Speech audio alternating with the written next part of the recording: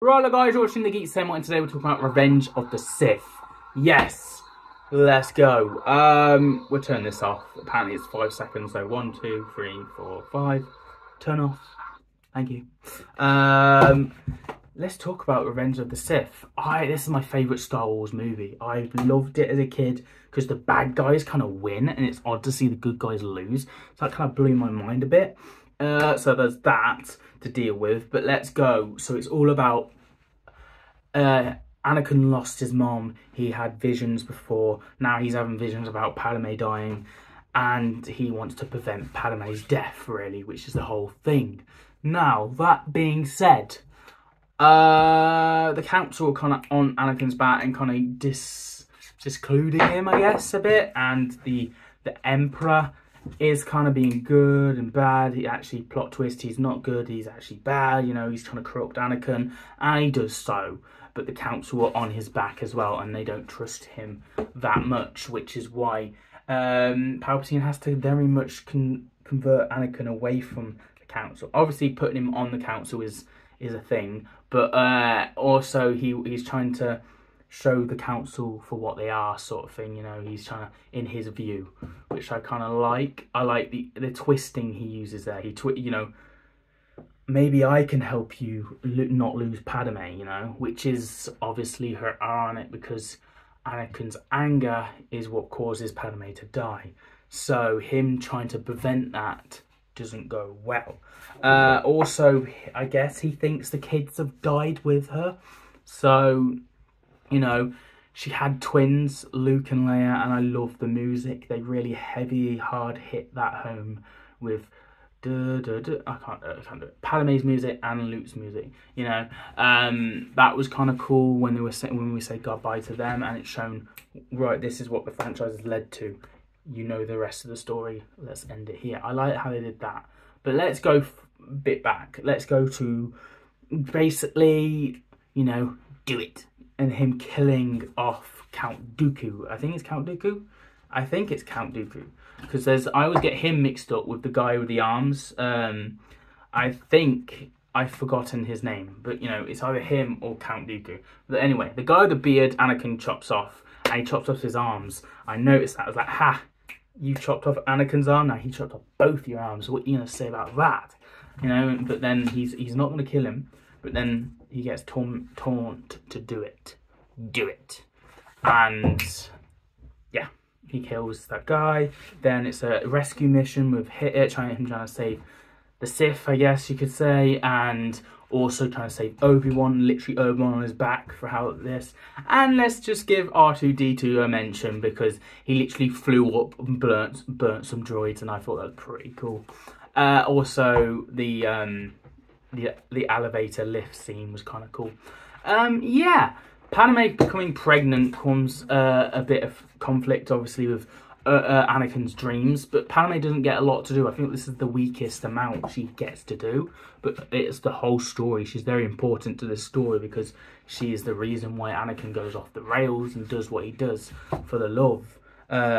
Which is the ongoing meme, you know. The actress said, "What would you do for love?" And then everyone cuts to, like, let's get to the scene right as well. Master Skywalker, what are we gonna do?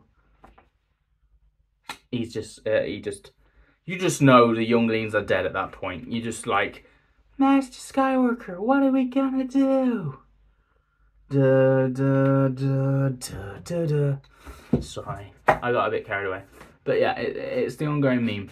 Anyway, going past that, Yoda, I love in this story. The CGI'd Yoda everyone don't like. I love it. This is what I recognise Yoda as.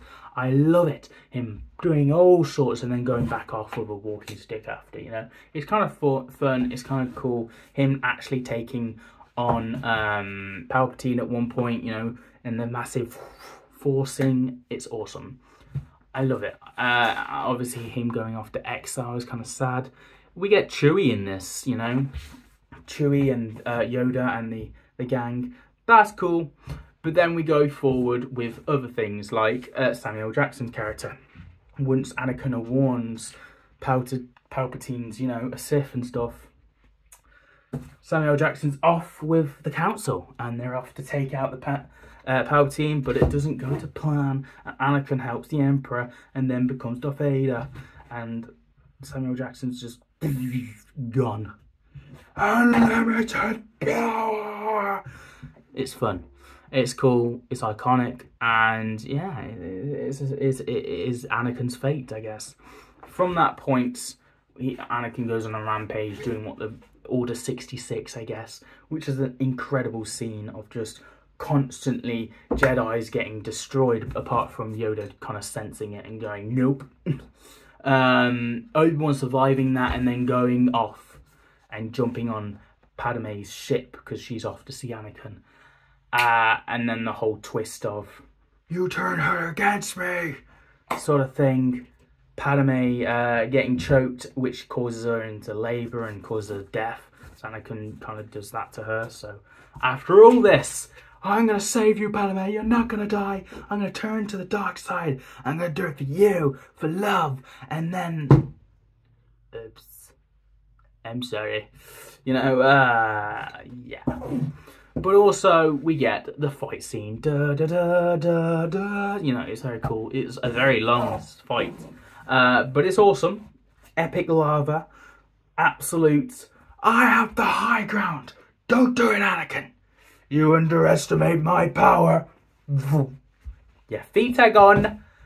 Sit down, my lord. My lord? Sit down, Anakin. You were like a brother to me. What were you doing? What were you doing out there? You killed younglings. You turned to the dark side. And now I turned Irish. And I'm gonna go. See you later. He didn't do that, but you know, that scene was epic. And obviously, what come after it, Palpatine bringing him from the lava and building up to Darth Vader being born. And then we kind of leave off with him and the Emperor who survived Yoda, and Yoda went to exile. We have we have basically leading into New Hope. So yeah, interesting stuff. I think this movie has a lot going for it. It's a long film. There's a lot to take on, you know, like the hello there with the droid with the arms, and you know, and that's all going on. The clones from the stormtroopers, I guess, you know, them turning on the Jedi, them working for the Emperor and stuff like that. There's a lot going on. There's a lot of impact and conflict. But this story really, you don't see it as a kid, or at least I never did. But I see it hardly now. As the guy George Lucas was saying, this is about family. This is about as much as it's got you know, lightsaber battles and stuff like that. This is all about family and love, and you know, and I kind of see it now. I really do after this watch, which I've never really seen before. I've more gone, oh yeah, Star Wars is cool, you know. I've watched number 3 endless times, but it's finally sunken in. So yeah, I think I have more respect for it now, and I think it stands up a lot more with the CGI than any of the others.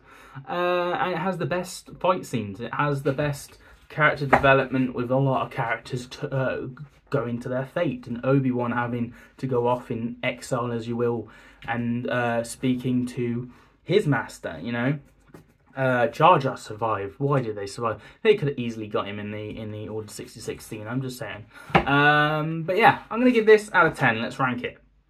I'm gonna give this out of 10. A 9.5. I think it's near enough perfect in my eyes. It is the best Star Wars movie in my opinion. I bloody love it, and I watch it endless amount of times. So yeah, that's my thoughts and opinions, guys. Let me know what you think down below, and as always, I will see you guys for more geeky content to come. This is definitely the place to be for a geek like me, so you might as well subscribe. And always, I'll see you guys in a review very soon. And yeah, have a nice day, and remember, may the Force be with you. That was meant to be a cool ending. It didn't really work, but you know, subscribe. See you guys for another video soon. Bye.